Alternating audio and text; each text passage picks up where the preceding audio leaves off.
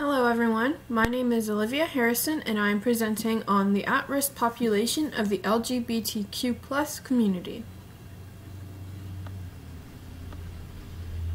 What does LGBTQ mean?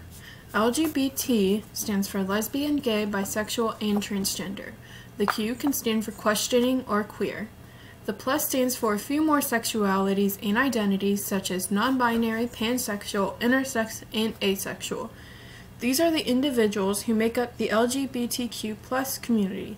However, to fully understand this community, one must understand the identities, sexualities, and other terms. According to CNN, queer once was considered a demeaning slur for gay individuals. However, it is now being reclaimed as a self-affirming umbrella term, especially for those who consider labels restrictive. Sex is assigned at birth based on a newborn's physical and biological characteristics. Intersex individuals are born with sex chromosomes, external genitalia, or an internal reproductive system that is not standard for most females or males. Physicians or parents usually choose the sex of the child, requiring surgery or hormone treatment. Gender identity is an individual's emotional and psychological sense of their gender, which may not align with the sex they were assigned at birth. Gender is a socially constructed role, behavior, and attribute that serves as cultural indicators of someone's personal and social identity. Non-binary is used to describe individuals who don't identify as male or female. And cisgender is someone whose gender aligns with the sex they are assigned at birth. Asexual is a sexual orientation characterized by a lack of sexual attraction. And finally, pansexual are individuals who are attracted to all types of people regardless of their gender or sexual orientation. So I have some history. Illinois is the first state to decriminalize homosexual acts in 1961. On June 27, 1969, the Stonewall riots broke out in New York City. This was the beginning of the gay and lesbian individuals resisting discrimination. The police raided the Stonewall Inn, a popular bar for gay individuals in New York. Two individuals who were part of the Stonewall riots recounted their experience. Neither Boyce nor Siegel felt fear amid the intensity of the riots. Siegel said that the depictions of the riots being depressing are wrong. Instead, he said it was the most joyous riot you've ever seen. We were fighting back against 2,000 years of repression. Siegel, who became an activist on the first night of Stonewall, says, "Everybody thinks that the Stonewall was one night. It was 1 year." Siegel also states that after Stonewall, he and others started a Gay Liberation Front, a unit for collective action, passionate demonstrations, and the first Pride March, exactly a year later. This single event is monumental in LGBTQ+ history. It was the inspiration for the movements that followed. Now for some events in history that occurred after Stonewall.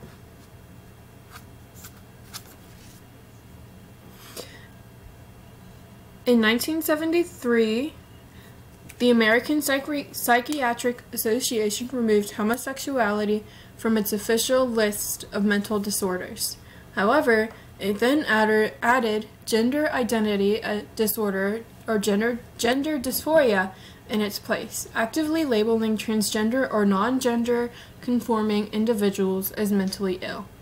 In 1981, Wisconsin became the first state to pass statewide gay rights legislation. On October 11, 1987, the National March on Washington for Lesbian and Gay Rights had over 500,000 people, making it the largest civil rights demonstration in the U.S. history. This day is now known as the National Coming Out Day. I have some more history. In 2003, Canada allows same-sex marriage. Also in 2003, Rev. Gene Robinson becomes the first openly gay man to be confirmed as a bishop in the Episcopal Church USA.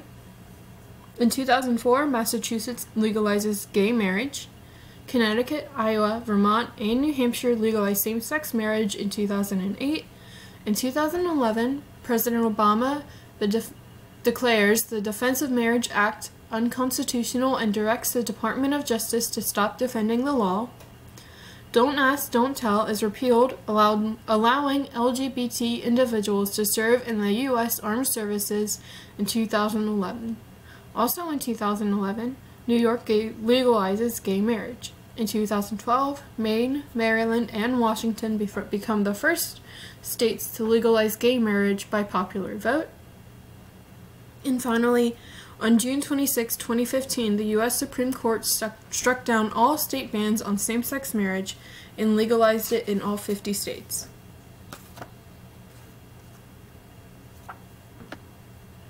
Barriers that make this population at risk.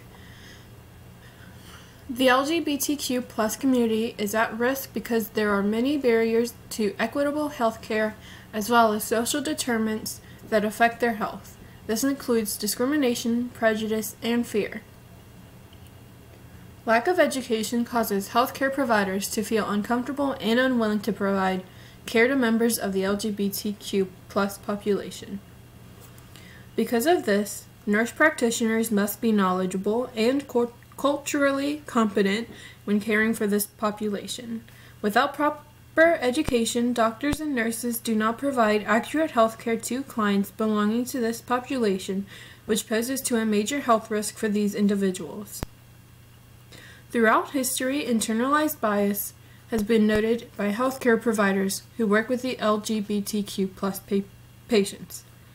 Because of these biases, lack of education, and homophobia, providers felt fearful of contracting diseases from LGBTQ patients.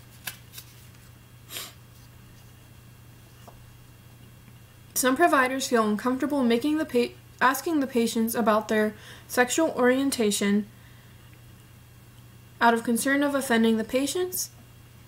Education for healthcare providers is crucial for members of the LGBTQ population to receive quality healthcare.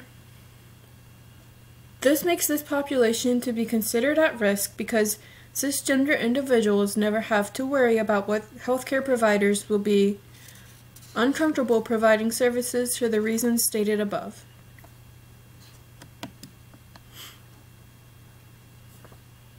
LGBTQ youth are significantly higher for sexually transmitted infections, substance abuse, anxiety, depression, suicide, bullying, obesity, and other comorbid conditions. The CDC reported that within the LGBTQ+ population, youth population, 33% are bullied, 21.9% are forced to have sex, 15.8% are victims of sexual violence, and 17.2% are victims of physical violence. The abuse that LGBTQ+ experience may be forced outing, humiliation, social isolation, and even homophobia and transphobia. A survey conducted that found that 61% of bisexual women, 44% of lesbians, 26% of gay men, and 37% of bisexual men experience intimate partner violence. Homophobia is a huge barrier that makes this population at risk. Sorry. At first, the construct of homophobia was not introduced to describe this societal stigma directed at homosexual individuals. Now it is an umbrella term for all negative attitudes towards homosexual men and women.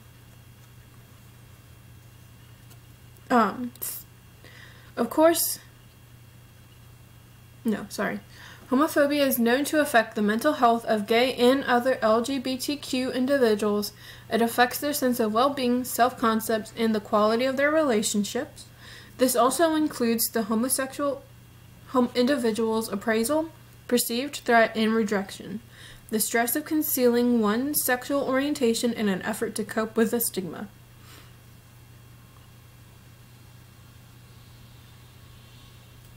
Correlations between homophobia and alcohol abuse and dependency have been found among lesbians and gay men.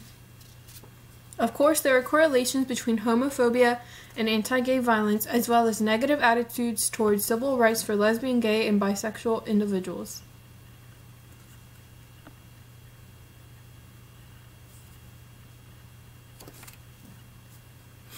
How society views the LGBTQ+ population. While homophobia is the overwhelmingly negative attitude towards the LGBTQ+ population and one of the leading causes for discrimination, hate crimes, and denial of rights, there are still members of the society that may not belong to this population but advocate support those who belong to the LGBTQ population. These individuals are called allies. Allies can be a friend, family member, or peer, but they can also be community organizations. Community programs includes physical safety and protection from violence, clear policies to make a safe place for youth, both physically and emotionally, visible indicators like posters, signs, or pamphlets of safety, respect and inclusion of LGBTQ+ youth.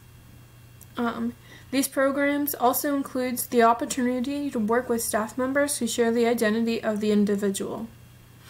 This fosters self-acceptance of LGBTQ+ individuals.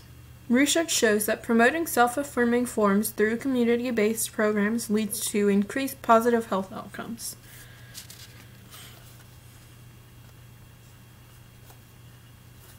Some needs of this population. This population needs quality health care without the barriers of biases and homophobia. As stated earlier, education for healthcare workers would improve the care that LGBTQ+ individuals receive. The compulsory 1-hour lecture on sexual orientation and gender identity development in adolescents, including specific health issues for LGBT adolescents, yielded improved scores among a majority of attendees in all categories 1 month after the intervention. In fact, improvements were seen after the lecture despite favorable scores before the lecture. Some resiliency factors are that the LGBTQ resources on campus greatly add to the resiliency factors of this population. This gives these individuals the resources they need in order to bounce back from adversities, or to thrive just as well as others on campus.